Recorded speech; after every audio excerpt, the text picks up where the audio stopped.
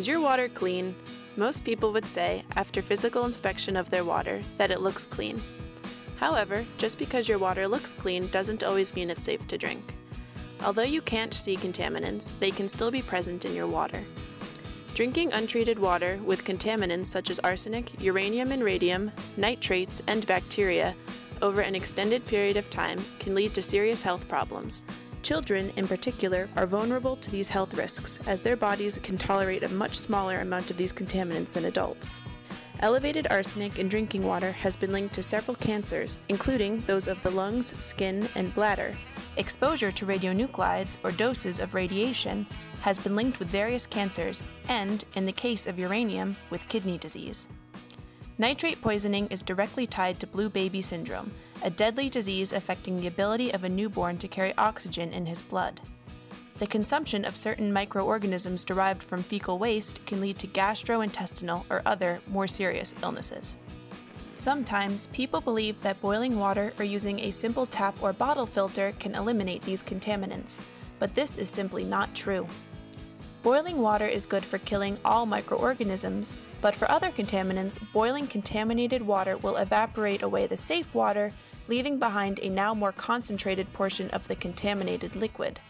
The only way to keep your water free of contaminants is by testing it, and, if it's contaminated, treating it using specific and individual methods designed to remove the actual contaminants that are in your house water. To determine if your well water is contaminated, call a testing company that tests for the contaminants you are looking for in your well water. Northern New Jersey residents are advised to test for the most common contaminants found in local groundwater. Hi, I'd like to test my well water.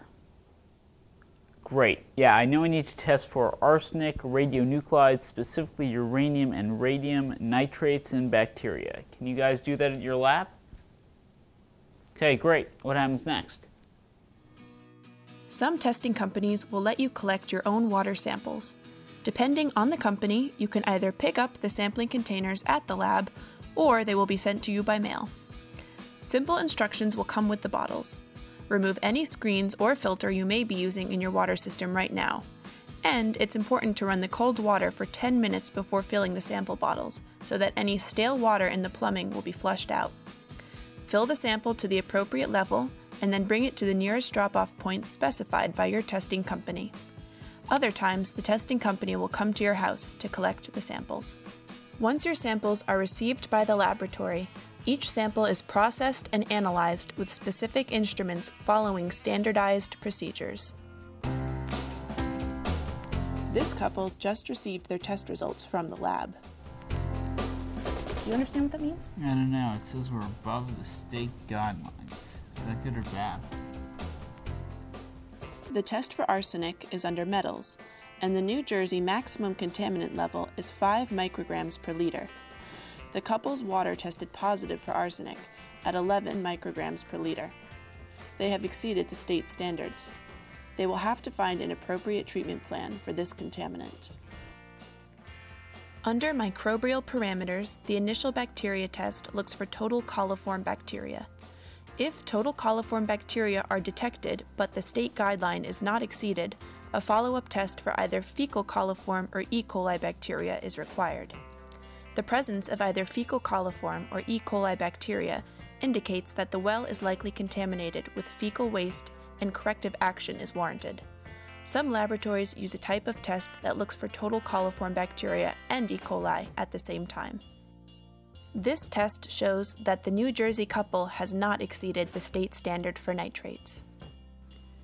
The gross alpha tests refer to the test for radionuclides under radiological parameters. The radioactivity of the water is described in picocuries per liter. If a gross alpha initial test is above 5 picocuries per liter, then a second test is done.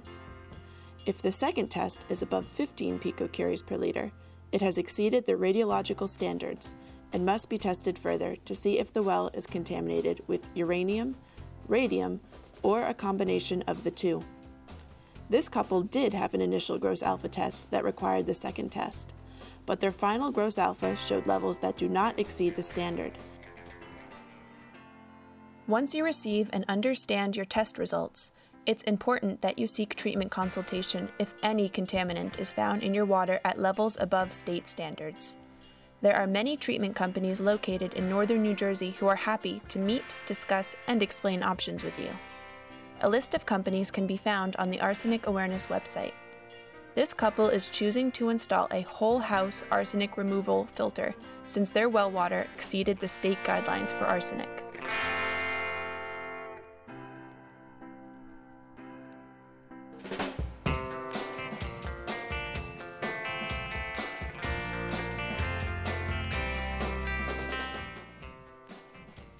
Water safety should be a priority.